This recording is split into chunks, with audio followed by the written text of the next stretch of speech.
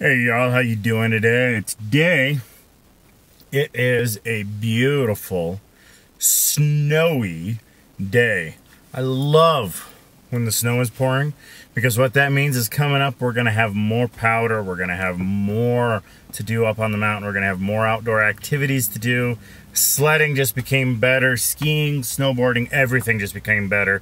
And I love winter sports because I feel like if it's cold, you can put more things on. But when it gets too hot, I can only take so many things off before people are like, oh, you're blinding me. Anyway, sorry about that. We have here The Borrower's Afloat. We're on chapter 8.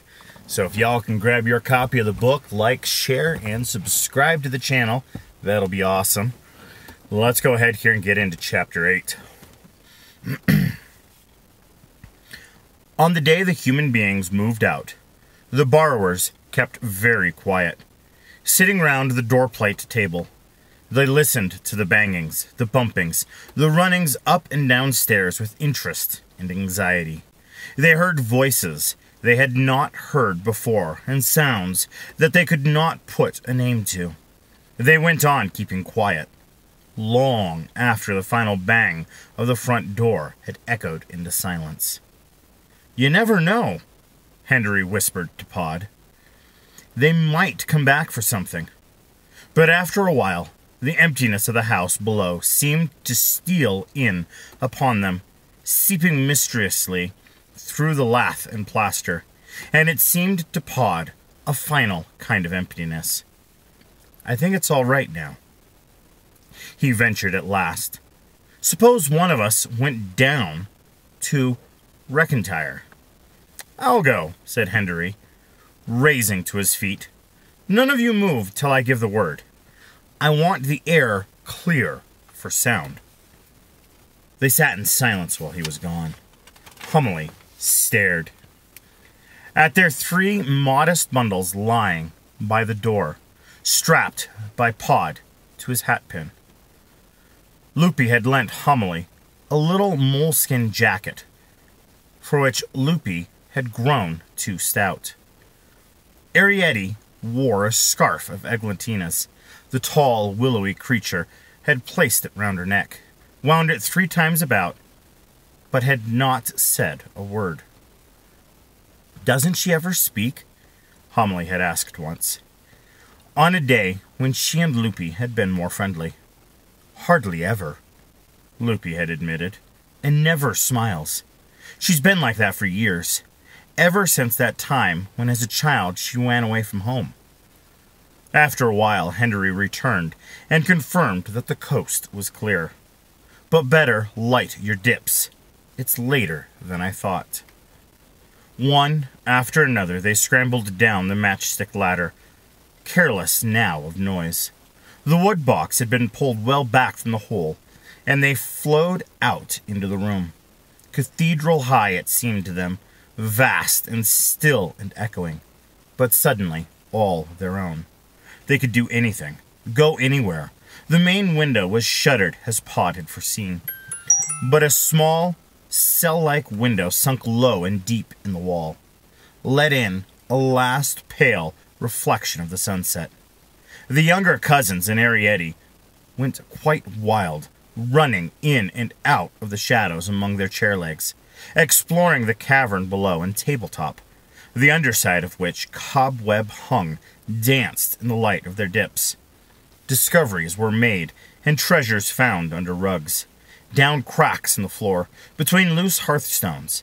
Here a pin, there a matchstick, a button, an old collar stud, a blackened farthing, a coral bread, a hook without its eye, and a broken piece of lead from a lead pencil.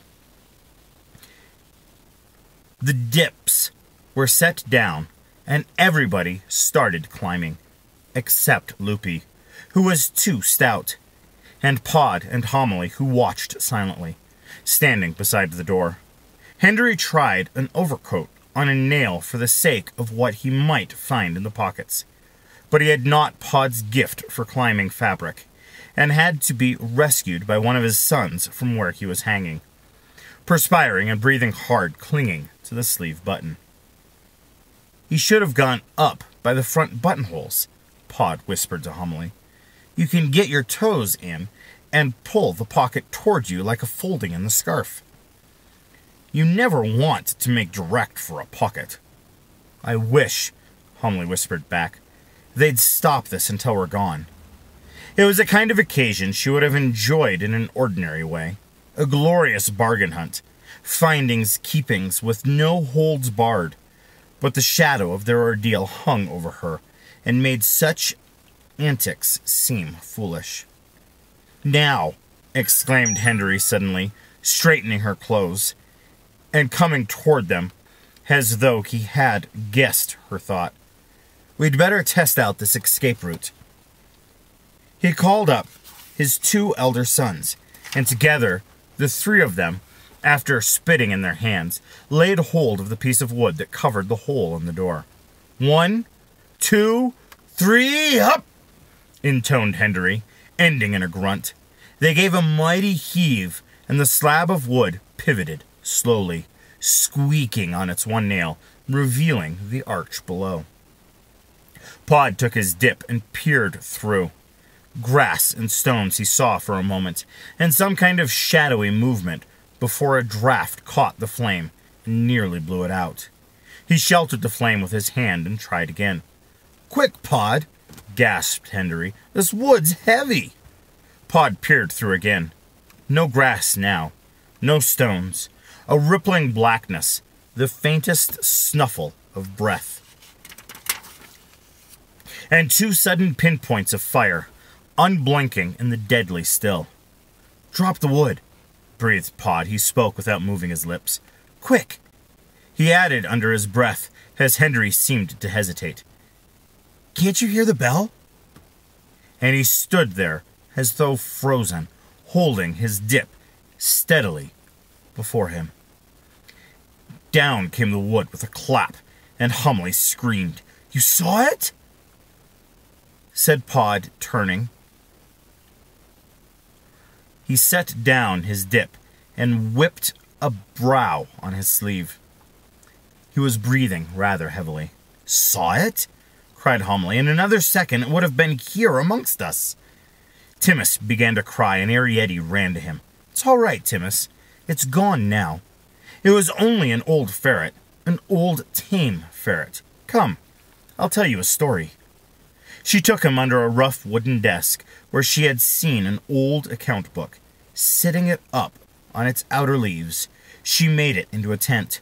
They crept inside, just the 2 of them, and between the sheltering pages they soon felt very cozy. "Whatever was it?" cried Loopy, who had missed the whole occurrence. "Like she said, a ferret," announced Pod. "That boy's ferret, I shouldn't wonder. If so, it'll be round the house from now on, seeking a way to get in." He turned to Humley. "There'll be no leaving here tonight." Loopy, standing in the hearth where the ashes were still warm, sat down suddenly on an empty matchbox that gave an ominous crack. "Nearly in amongst us," she repeated faintly, closing her eyes against the ghastly vision. A faint cloud of wood ash rose slowly round her, which she fanned away with her hand. "Well, Pod," said Henry after a pause, "that's that." "How do you mean?" said Pod. "You can't go that way. The ferret'll be around the house for weeks." "Yes," said Pod, and was silent for a moment.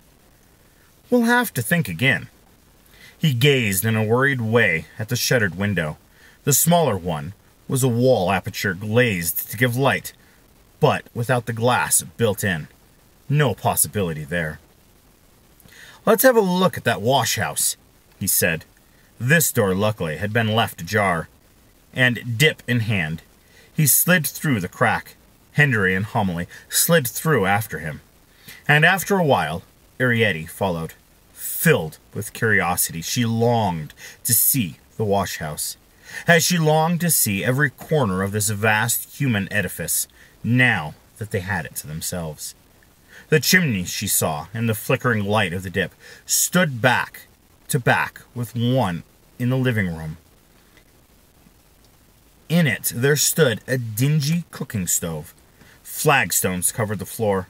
An old mangled stood in one corner, in the other a copper for boiling clothes. Against the wall below the window towered a stone sink. The window above the sink was heavily shattered and rather high. The door, which led outside, was bolted in two places and had a zinc panel across the bottom, reinforcing the wood. "Nothing doing there," said Henry. "No," agreed Pod. They went back to the living room. Loopy had recovered somewhat and had risen from the matchbox, leaving it slightly askew. She had brushed herself down and was packing up the borrowings perpetuity to going upstairs. "Come along, chicks," she called to her children. "It's nearly midnight, and we'll have all day tomorrow." When she saw Henry, she said, "I thought we might go up now and have a bite for supper." She gave a little laugh. "I'm a wee bit tired, with the ferrets and so on and so forth." Henry looked at Pod. "What about you?" he said, and as Pod hesitated, Henry turned to Loopy. "They've had a hard day, too, with the ferrets and so on and so forth, and they can't leave here tonight." "Oh," said Loopy and stared. She seemed slightly taken aback. "What have we got for supper?" Henry asked her. "6 boiled chestnuts." She hesitated. "And a smoked minnow each for you and the boys." "Well, perhaps we could open something," suggested Henry after a moment. Again, Loopy hesitated, and the pause became too long. "What, of course," she began in a flustered voice, but humbly interrupted. "Thank you very much. It's very kind of you. But we've got 3 roast chestnuts ourselves, and an egg." "An egg?" echoed Loopy, amazed. "What kind of egg?" "A hen's egg." "A hen's egg?" echoed Loopy again, as though a hen were a pterodactyl or a fabulous bird like the phoenix. "Where did you get it?" "Oh," said Homily, "it's just an egg we had." "And we'd like to stay down here a bit," put in Pod, "if that's all right with you."